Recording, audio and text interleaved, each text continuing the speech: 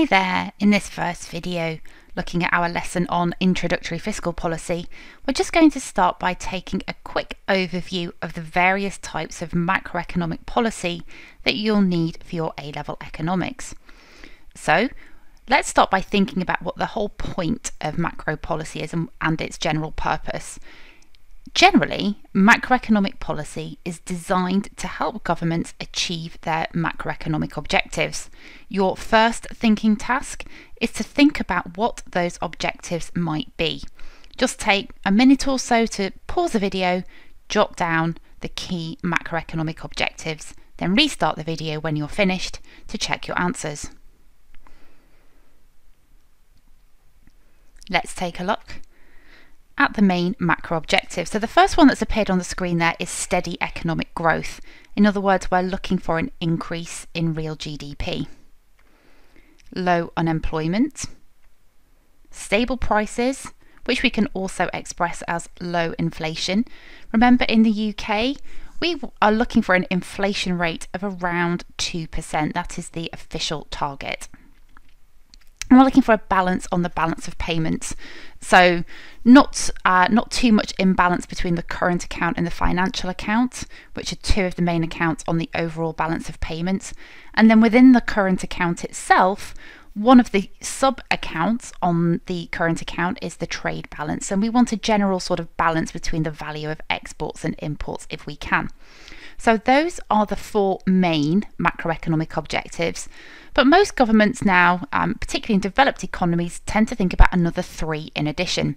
These are protecting the environment and thinking about sustainability, equal distribution of income and also possibly wealth, and finally having a balanced budget, in other words, government spending in a year equaling the tax revenue in a year. So all of macroeconomic policy is designed to help achieve one or more of those objectives. So what are the various categories of macro policy that you need to know about? Fiscal policy, monetary policy, and supply side policy. In this online lesson, we're going to be looking really just at fiscal policy, but it's definitely worth seeing how it fits in and complements the other types. Let's just take a quick look at what these types are. So fiscal policy, in this case, we're looking at any policy relating to government spending, tax, and borrowing. It is led by the government. Monetary policy is any policy relating to interest rates, the money supply, and or managing the economy's exchange rate. This is usually led by the central bank of a country. In some cases, the central bank takes quite clear instructions from the government about what its policy should be. In the UK, we have an independent central bank. The Bank of England is independent of the UK government, and it has been since 1997. So that means that the central bank makes its decisions about policy independently of the government. Finally, supply side policy is any policy that is intended to increase the productive potential of the economy. In other words, shifting long-run aggregate supply to the right.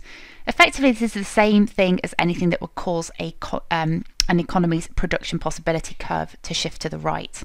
To do this, one way of thinking about it is looking at increasing the quantity and or quality of an economy's factors of production. There are effectively two broad categories of supply side policy. These are free market, where the government really takes the reins off the rules and regulations in an economy, or interventionist policies, where the government actively intervenes and usually spends money to improve the economy's long-run aggregate supply. So just a quick activity to start with. On the screen there for you, there are 12 different policies. Your task is to categorise each of them as a fiscal policy, a monetary policy, or a supply side policy. Something to bear in mind is that some fiscal policies in particular could also have an impact on long-run aggregate supply. So in other words, some policies on the screen are what we call fiscal supply side policies. So this might take you 2 or 3 minutes. Just work your way methodically through each one and then check your answers against ours when you're finished.